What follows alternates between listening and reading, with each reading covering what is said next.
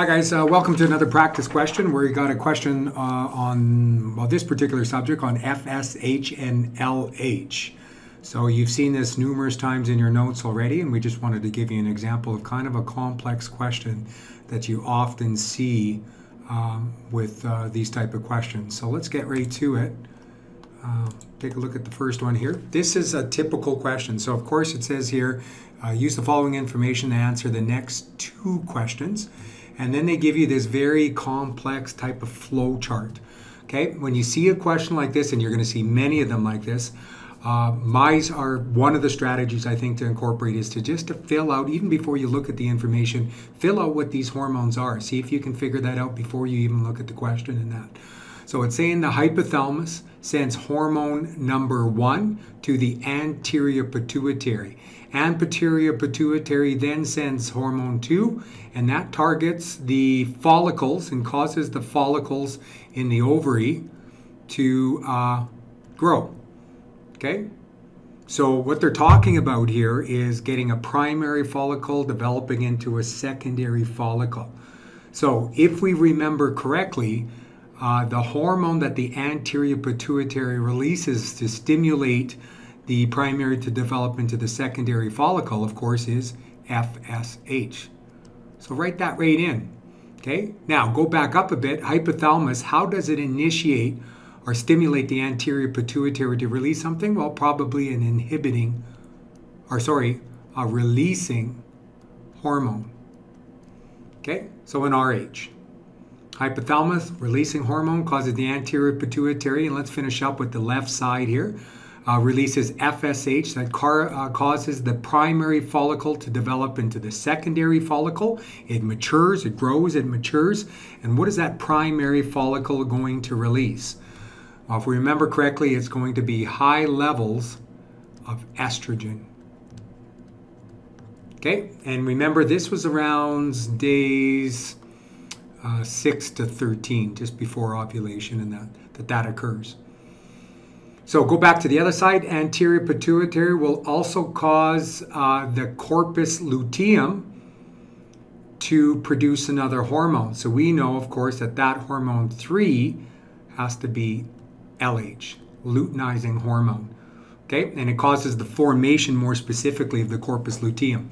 The corpus luteum, do you remember? Hopefully you remember the hormone that it produces, and it produces high levels of progesterone, and I'll just abbreviate it. Now it does release, get it to secrete some estrogen, but higher progesterone levels, and this of course is on days, it's after ovulation now, so days 15 to around 28, probably not quite up to 28, but we'll just put it in there like that for now. Okay, so once we fill out that diagram, didn't take us too long, providing we worked with some of the flow charts and some of the strategies that we looked at in previous videos on how to incorporate some of this information into long-term memory. Let's look at the question. So which row correctly identifies hormone 2? Well, we've already done that by filling this out. Hormone 3, hormone 4, and hormone 5. So now all we have to do is we just have to match those. Okay, so you can see hormone 2 was FSH. We can get rid of B, so we know that isn't. Even if you don't know what the other ones are, remember we talked about process of elimination. Take what you do know and hopefully eliminate some of the things that you don't know with that. So hormone 2, if you knew absolutely that that's FSH, you can cross out B now, and you can cross out D. Okay? So now you have a 50-50 chance. It can be either A or C.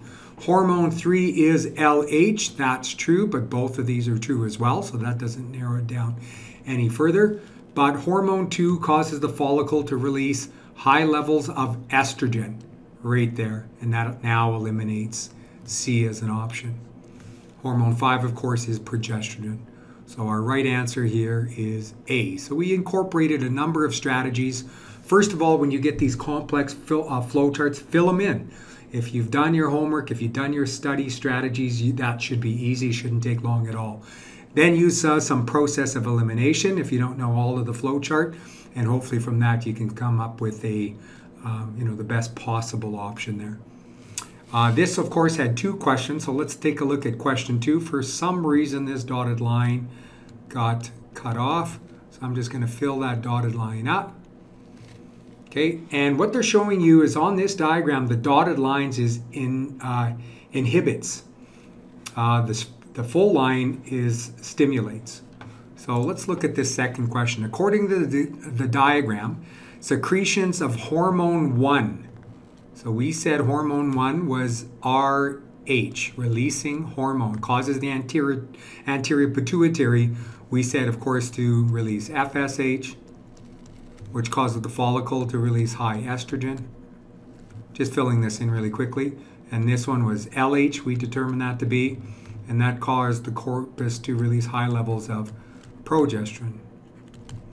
So you can see that what happens is these high estrogen, high progesterone causes is indicated or detected by the hypothalamus, and the hypothalamus would then say, hey, let's stop releasing RH, and then let's actually release a inhibiting hormone that causes the anterior pituitary to stop this, right? Because if we have enough estrogen and progesterone already, we need that negative feedback mechanism to shut down those overproduction of estrogen and progesterone.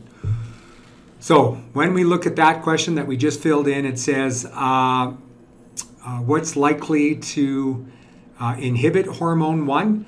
Let's take a look at the first option. It says increased levels of LH and FSH. No, that's not what happened. It was actually increased levels of estrogen and increased progesterone that the dotted line, negative feedback, was detected by the hypothalamus or the pituitary in some cases. So that can't be it. So decreased levels of LH, FSH has nothing to do with that. Let's take a look at C. Increased levels of ovarian hormones. So ovarian hormones obviously are hormones that are produced by the ovary, and that would be high levels of estrogen, high levels of progesterone. So this looks like the right answer to me. D is decreased levels. No, it was actually increased levels that are detected by the hypothalamus that would stop the production of RH, would actually start releasing inhibiting hormone to cause the anterior pituitary to stop releasing FSH and LH. And once you've accomplished that, you can bring your estrogen progesterone levels into check. So complex question, but we looked at a few strategies to hopefully help you be able to tackle this type of question on an exam. Okay guys, any question? You know the format, just give me an email. We can set up some time. If not, good luck on the exam, and we will talk to you guys soon. Thanks guys, bye.